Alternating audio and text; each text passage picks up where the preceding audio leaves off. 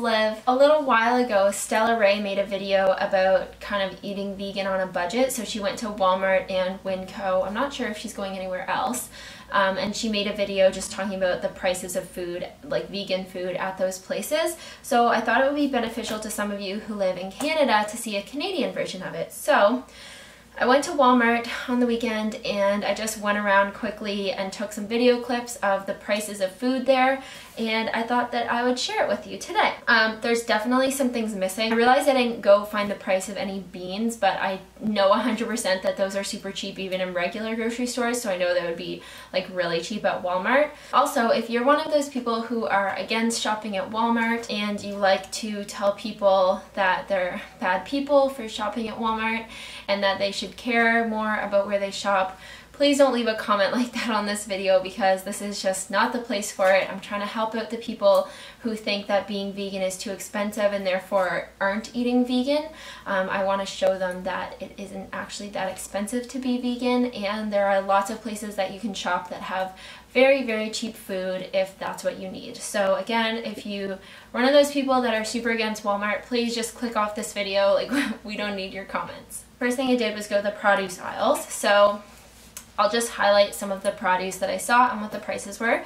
So raspberries for $2, spring mix salad for $3, blackberry $3, spinach, a huge 1-pound container for $4, organic carrots, a bag of them for $2, kale, a whole bunch of kale for $1, and it was big too, like I got one, it was this big.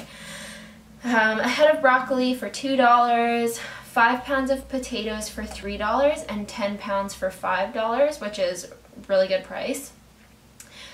3 pounds of onions for $4, 5 avocados, so it's just like a bag of them, for about $5, a case of mangoes for $11.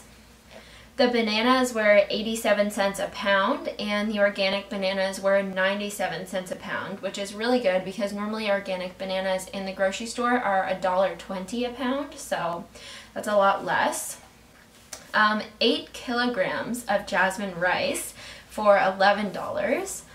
And then they had boxes of this basmati minute rice for $4. Dry pasta, so they had regular pasta, organic pasta, and gluten-free pasta, and they were all $2 a box, which is super good. They had granola cereal for $4 a box, organic brown rice crispy cereal for $4 a box, minute oats, a huge bag, I think it was 2 kilograms, for $2. Gluten-free wraps, so they had ones made of like rice and stuff, and they were $5 for 6 wraps.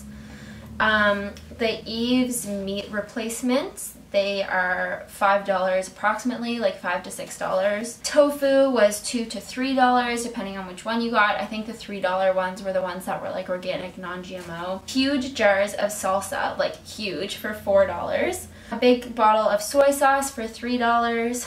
Tomato sauce, one of those really big cans, for $1. They had the new Hellmann's mayo, and it doesn't actually say vegan on it. It's called Carefully Crafted, so just look for that one. It's vegan, and they had that for $6. Almond and coconut milk for anywhere from $2 to $4. They had bags of organic spices, so if you're looking to add some more spices to your spice collection, they had organic spices for $3 a bag. They had applesauce and canned fruit for anywhere from $2 to $5. They had this pizza yeast, so I actually bought this and used it, and it just basically, like, you don't have to let it rise. You just like throw it in, you follow the recipe on the back, and you can make your own pizza dough. So that was $2 for a pack of 3, and then they had 5 kilograms of flour for $9, which is really good.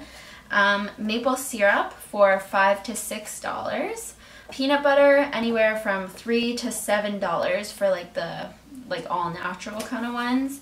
And almond butter from $8 to $10 depending on the size. So obviously I didn't cover everything in here. They had things like you know, bread, beans, and other produce and stuff that I didn't go around and take the price of everything, but I just kind of wanted to give you an idea. These are the staples that I would get in a normal grocery trip, so I just wanted to kind of share my staple items as well as the prices you can get them for at Walmart. You can definitely be vegan if you are on a food budget.